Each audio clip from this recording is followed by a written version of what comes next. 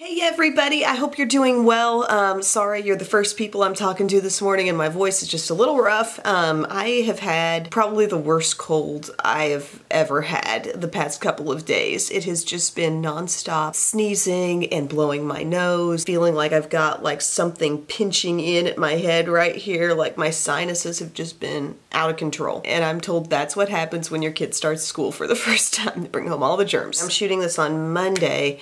There's not going to be a vlog this week. I seriously did not have it in me. I was kicked to the curb with this cold. But this morning I got up and I felt like the pressure was out of my head somehow. You know how you get that real like sinus pressure feeling? I wasn't feeling that anymore, and I really wanted to shoot this video on some new things that I got from Sephora. I did sort of a Sephora haul that involves several brands that I really haven't used a ton of. Pat McGrath and Charlotte Tilbury and just some different odds and ends here and there, so I thought I'd do a little full face get ready with me using a lot of those things. I've been playing with these things for about the past 4 or 5 days, so I will have some sort of insights to share. I don't know that I'd call this a full-on review video on everything, you know, but I've already moisturized, and the first thing I'm going to put on are these Sugar Lip Wonder Drops. I was very intrigued by these. It says Advanced Therapy, Retexturizing, and Smoothing Gel, and my lips are so dry that I can definitely use this. It says dispense a drop and massage it over clean lips and lip contour area until it absorbs. Can be used daily. So let's see how this goes. Last time I used this, I felt like I put on way too much, so I'm pacing myself now. Smells good. It smells kind of like, I don't know, vanilla-ish. A little more vanilla-y than like a typical fresh lip balm. I feel like those have almost a little lemony scent. Okay, it feels like it's absorbed. It's interesting because this makes my lips feel like lightly moisturized, but you know, you're not gonna feel goopy or anything on top of your lips. But yeah, my lips need a lot of help today. Here's something I got in my haul that I'm not gonna use in this video. I was actually kind of disappointed. I got this Airborne CC cream. I feel like I'd heard great things about it. I don't know how I even landed on this on Sephora's site, but I started reading reviews and there were a lot of good reviews. But this only came in a couple of shades. There's Claire, which is me, and then there was one deeper shade, so I tried to read the reviews to determine what people were saying, like how their skin tone was described and what they used, so I thought the lighter of the two would be mine. It says High Definition Radiance Face Cream, and basically what this is, if you're not familiar, it's kind of like throwback to Almay's Smart Shade, you know, it comes out looking white, and then you start to blend it in, and I think you'll see that change to more of a beigey color, like a light beige. And I really like the feel of this on my skin, and I enjoy the moisture level and the softness that it gives my skin, but it's really like hardly any coverage. The coverage is barely identifiable to me because I was applying this like half my face first to try to really figure it out, and I just didn't see it doing much. And the reason why I really wanted to use something different in this video today is because I have another thing that I need to show. I got the Hollywood Flawless Filter from Charlotte Tilbury, which is a product I've been researching. I've been like watching videos on it, like how exactly should I be using this stuff. But I've seen it have really beautiful effects on top of a foundation. So I thought for this video I'll pull in another foundation that I actually have, because it doesn't really set up my skin the way I want it to. So I pulled out kind of a rediscovered foundation. I love this foundation, but I haven't used this in a while. This is my NARS Natural Radiant Longwear Foundation in Vienna. So I think I'm gonna pop this on today. I like the pump. It takes me a couple of pumps of this one, but this has really beautiful coverage and I just love the finish on my skin. But yeah, these past few days have been kind of crazy because Belle's birthday, like her actual birthday where she turned 4, is on September 21st, and so that was Friday, and she went to school and she brought cookies that had like a 4 on them, and she was so excited to do that, and I guess the class sang happy birthday, and it happened to be homecoming day, so they got to do special things at school that day anyway, and she had a really good time. And the cutest thing happened as we were walking away from school down the parking lot. This little boy was like running up behind us, and I didn't even think he was talking to us at first, but he was. He's like, hey guys, wait. So we stop and Belle turns around and he's like, bye, and then runs back away. I thought that was the cutest thing ever. But she had a great day at school, and then we're at home after that eating lunch, and she's like, my ear feels funny. My ear hurts. And I'm like, because you hit your head or something on the side, or is it in your ear? And she's like, it hurts in my ear. Oh crap. This kid has yet to have an ear infection. You see that pretty coverage there? I really like that foundation. Very nice. But anyway, with the ear thing, we went to the doctor right away. I was not like messing around with that. She has never had one of these before. I wanted to nip it in the bud. We couldn't get into her doctor right away, but the place where we do go offers like an urgent care type deal. So we went there, and so they're like, yep, we need to get her on some medicine. So she's got some stuff to take for that. She's had a lingering cold for a while that, as you can see, I finally came down with. She's got some stuff to tackle some of those symptoms as well. So she's already feeling so much better. Like, I don't know, maybe it's been a week now that I feel like something maybe hasn't been 100% right. Now I can see, like, what if she's had just a little bit of pressure or just some kind of uncomfortable feeling that she couldn't quite put her finger on to tell me? And it wasn't until Friday that she got to the point where she was like, this hurts, because the doctor said it looked pretty red in there. Anyway, I'm so glad that she is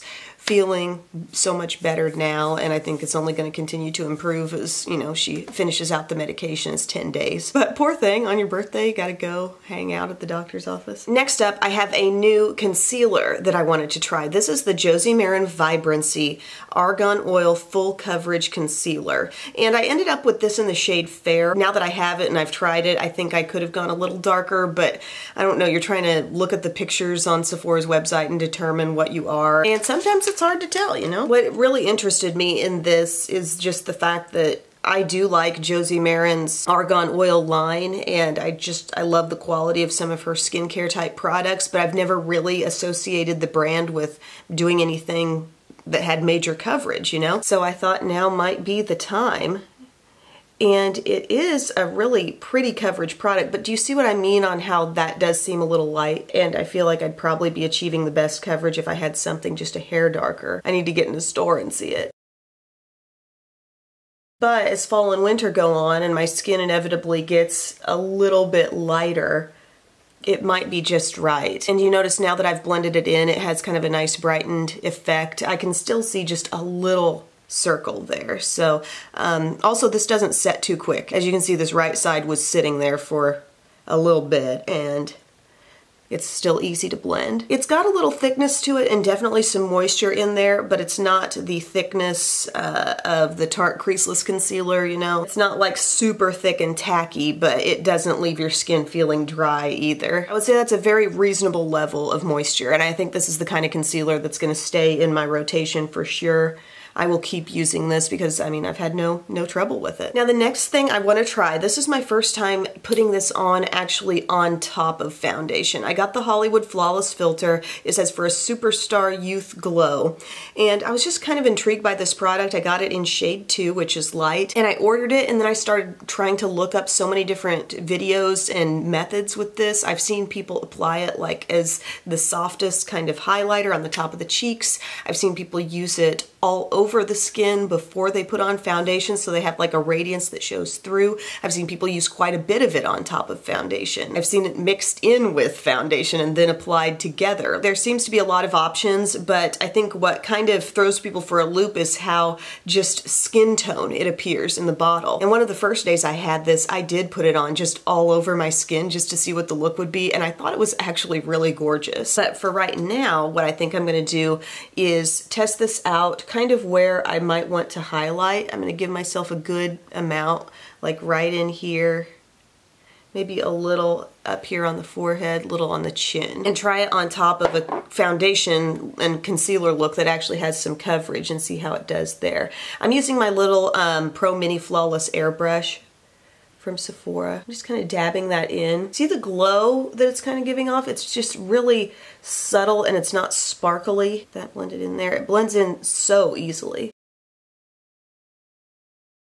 For me, I can really see it when I get it blended in like all around the apple of the cheek, because that's just an area that really catches light on my face. It's like it instantly kind of brightened and yet softened up the look of everything. Made it look a little more skin-like. I kind of like it in that manner.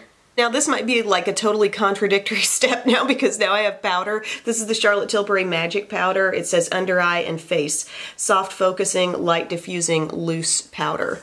And I have actually really liked this just a little bit on the under eye area. I love the packaging that it's got this little sifter slider thing so you can open some up.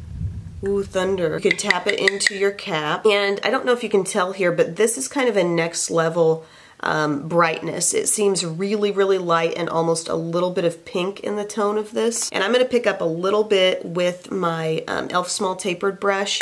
And I don't want to get too much like all on top of this glow that I just applied with the Charlotte Tilbury.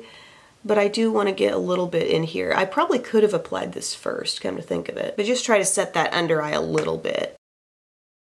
It's one of those things I'm not sure yet. Like, I really like it. I haven't attempted any sort of baking with this powder yet, which I haven't been doing a lot of that period these days. But I feel like I'm just going to need to use it a little bit more to discover the little, you know, hidden details about it as to whether I'm going to like this better than Laura Mercier or as well. I don't know. But to me, it does seem pretty brightening, just the tone of it. Now, I ordered a Charlotte Tilbury blush. It would have been my first ever blush from her line that I tried, outside of like those little to-go palette things that she makes. Just one of those freestanding blushes that kind of looks like it's got a nipple right in the middle of it. But it broke, so I'm gonna have to do something about that. That was kind of disappointing. But I did recently, not in this order, but a little while ago, I got this Kevyn Aucoin. It's the contour book. And I figured, well, okay, this is the backup plan because this has a lot of different things in it. And I can chat a bit more about it in this video because I have been using it on and off for several weeks. And now I can finally give some insight. But I had heard so many good things. I had asked on Twitter quite a while ago, like, what are some high-end things that you think are truly worth it? And so many people referenced the contouring powders from Kevyn Aucoin. And so it's got Sculpting Light, Sculpting Medium, and Sculpting Deep. Sculpting Light and Medium seem really close, but I'm taking the Sculpting Light right now. I'm getting a little bit of it there in the hollow of the cheek area. The light and medium really look like natural shadows to me. They're very, very cool. And so they're a true like contour powder. And so if you like that tone on your skin, if you don't like things getting too warm or too much like a bronzer, those two are just really fantastic. I don't feel like they look dirty, but they just look like a natural contour. And then I sometimes go a little with the medium and then pop into the deep as well when I'm going around my hairline. And then I feel like I can get a little more just color up in there. See that? But speaking of palettes, guys, I have also placed my order and gotten in a lot of different holiday things that I'm interested in reviewing, and I'm so excited that it's kind of that time of year again. You know, I'm not calling it holiday time yet, but holiday palette time is a season of its own that starts a little in advance of the holidays. And I'm just so excited to get testing and get going on some of that stuff. I have been playing around a little bit in the midst of some of these new things too. But yeah, really pleased with those contour shades. And then there's this thing up here. It's called the Neo Bronzer, and see how it's almost like glowy blush into true blush into bronzer, and you can really like customize the shade that you end up with on your skin when you're going between those. So today I'm going to kind of keep it more among the blush and the sort of glowy highlightery type shade, but it's really cool because you can totally customize the intensity. I really like the idea of that product, and yesterday I full on went into the blush and into the bronzer side, and it was a very like Too Faced Pink Leopard kind of feel with that. It looked blushy still, but it was much richer, deeper, just a bronzy blush. It was very cool. Gosh, if you go to the doctor and you're sick, the first thing they should do is just put a fresh application of blush on you and be like, okay, now look at yourself in the mirror. How do you feel? Well, I feel a little bit better seeing that blush. It's health put back in the face. So that is really fresh looking, really, really pretty. We have Flash, which looks a little more peachy in the pan, and then Beam. And Flash, it's interesting. Like, it does not swatch pretty. Swatch pretty. It doesn't really seem to hang together well. It's nothing that I'd look at and think, wow, that's an impressive looking highlight. Like, it's not along the lines of what a Becca highlight looks like when you swatch it. Beam is a bit more that way. It's kind of a buttery looking highlight. It's got that soft gold quality to it. I don't always love the look of a highlight in that tone on my skin. It just kind of depends on my blush or my bronziness level. But here's what fascinates me. The other day I really gave Flash a chance in application because a lot of times swatches don't tell the whole story. So I put my brush in it, tapped it off, and it gives me kind of a pretty gleam on the skin that you would not expect from the swatch. As I always say, especially with anything that you think might be the least bit flaky, give it a chance and really buff it in. And it looks like dewy skin. I would have not expected that. Like, you try to see that in a concentrated swatch and it's just not what that product's about. It's meant to be seen in this sheared out, kind of buffed on manner. And it looks like absolute glossy skin. It's really cool. I would not have expected that though. And even to look up close, like you just wouldn't think that's that product. I'm not seeing a ton of flecks like I thought I would see. Not the story when it's on the skin. It looks very, very pretty and very dewy. And I don't feel like I applied that much. Pretty crazy, huh? I also am going on top of a little bit of some Hollywood Flawless filter, so keep that in mind. On the brows, I just went ahead and did those off camera. They weren't Sephora products. It was just my e.l.f. brow pencil, my L'Oreal Boost and Set, and I primed my lids with the Urban Decay Anti-Aging Primer Potion. And so now I'm ready for eyeshadow. I have two newish things. One thing that I got here is the Gen Nude Neutral Eyeshadow Palette from Bare Minerals. I love the little image there on the front. It looks kind of like foamy water, like coming up on the sand or something. Isn't that pretty? There were several varieties which were all basically neutral, but I chose the one called Neutral, and I feel like it's kind of a variation on rose gold. You've got a couple different rose gold type colors, rich matte browns, and then some light matte highlights. It's a pretty palette. I enjoyed the look that I got with it. The textures are great if you like Bare Minerals shadows, generally speaking. It's a really fantastic formula. But as far as this video goes and the try on, I feel like you could almost imagine what this would look like on my eyes. So the thing that's a bit more unpredictable is this.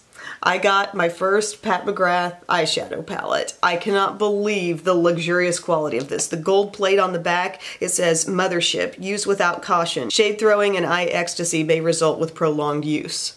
It's weighty, like you open it up, you've got this mirror with the beautiful, like, luxurious beveled edge, which is so cool. And then here are the eyeshadows we're dealing with, folks. We've got several mattes. We've got a matte plum, a matte medium brown, and a matte dark brown. This shade is kind of a soft shimmer, sort of a pearlescent quality to that.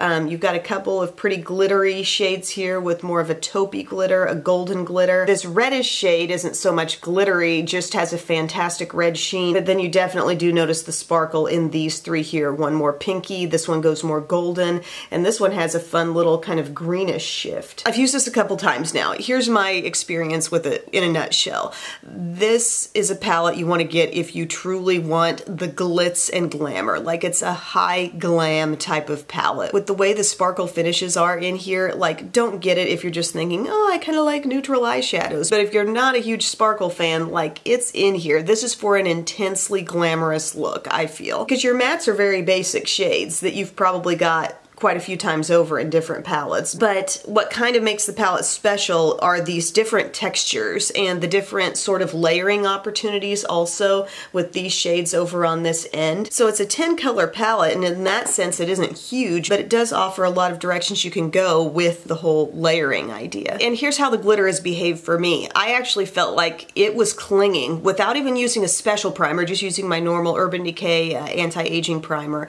The glitter was clinging really well, actually, and I was even building up some glitter on a look, and I thought, is that actually staying in place? Like, I wasn't really seeing a lot of fallout on my skin until much, much later in the day. I felt like my whole look was kind of breaking down a little bit. It is kind of a micro fine glitter, so I think that helps, and maybe there's something in the formula of the shadows that's helping it kind of bond in when you get it on your eyes, because I noticed a profound difference between like the glitter in these and the glitter in my Too Faced Anniversary palette that I've been talking about recently. These seem to just kind of stick on my eyelids better. But ultimately, looking at the course of an entire day, my entire day's worth of wear, the shadow look didn't last as well as just say a normal eyeshadow non-glittery look that I might do, because eventually things kind of started to move around. But I'm going to take the lighter of the two matte browns and get this going in my crease. It might be a little deeper crease shade than I might normally start with, like just thinking about transition colors and whatnot, but that's okay. But yeah, isn't this crazy? This is my first experience with the Pat McGrath line, and I got some lip products too, and I think it was just something I was kind of skeptical about. Like, I just looked at the price and I was like, oh my gosh. But this palette looks so pretty, and the looks that I'd seen people doing with it, I thought, wow, it looks like it might be something special. But I was surprised when I got it home. The thing that surprised me was just how much glitteriness there actually is. And if you watch my review of that Too Faced Tutti Frutti collection, like, I don't mind a glittery eye. I just don't like when glitter travels, and I don't especially like it in like cheek products. But if you can give me a glitter on the eye that's gonna stay put and stay in place, I mean, okay. So I've got kind of my naturally contoured look going there. And then I think I'll deepen it up a bit with the darker brown too. Just let that layer in there in my outer corner some.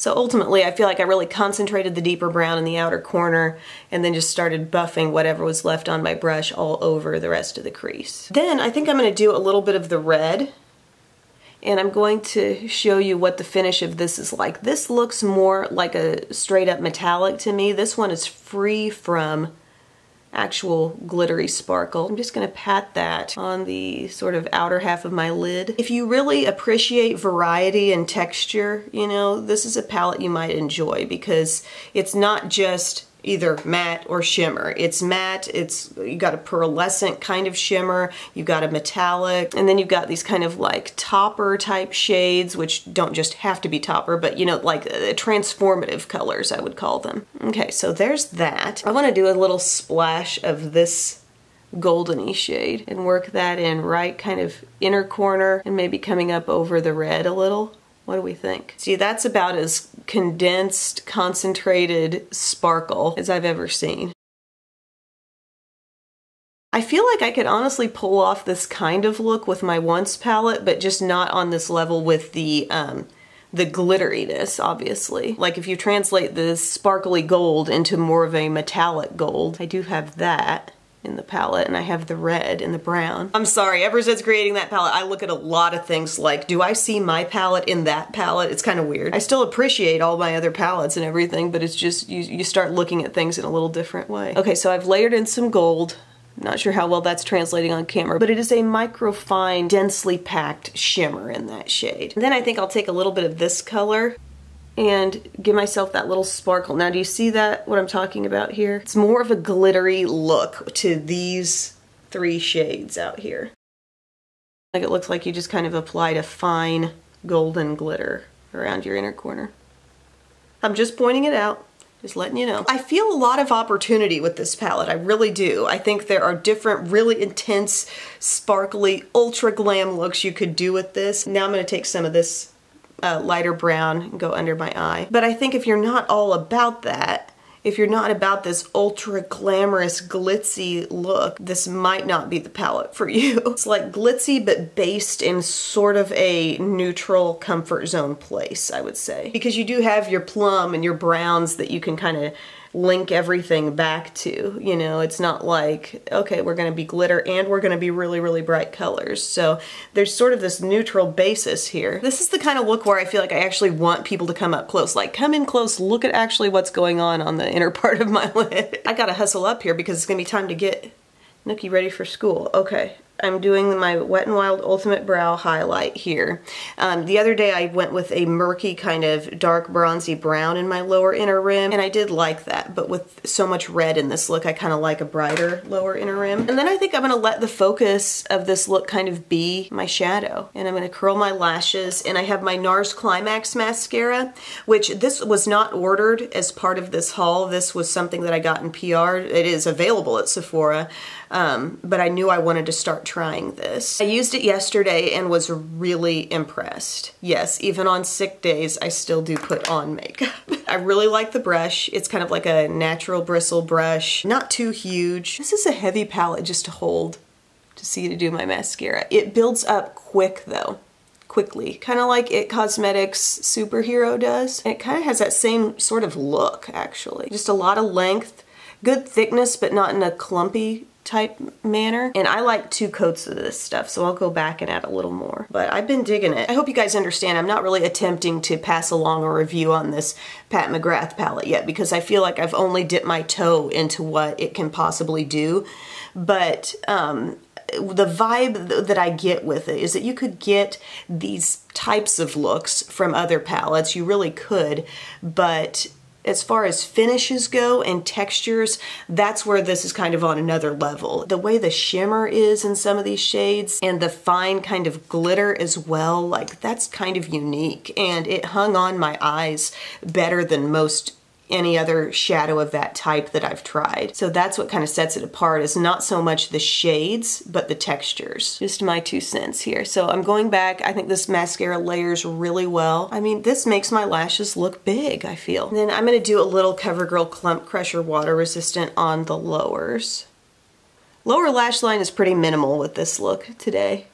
I'm just going for a touch of glam. Like, I'm just going preschool drop-off glam. Oh my gosh, I can't believe I haven't talked about this. We hit 1 million subscribers on Friday night. I was live on Instagram when it happened. It was crazy. It was mind-blowing that we did that. It was so fun because I was on Twitter and so many of us were tweeting back and forth, like we're getting closer and closer. How is this happening so fast? But it was just ticking up there, and then we got really close within, like, I don't know, 60 or something. And so I got on Instagram Live and we were chatting, and then before we know it, we were there. It was just crazy. But thank you everybody who subscribed. I feel like I want to do something really special to mark this, like either dedicate a video to it or just do something, but I don't know what yet. Okay, I got 2 Pat McGrath lip products. The packaging of the lipstick is to die for. I love this lip at the closure. The only thing it's missing is an actual magnetic closure, but I can't take anything away from that tube. It's gorgeous. And then the lip gloss, I'm not sure what these individual little logos here actually mean. This color is called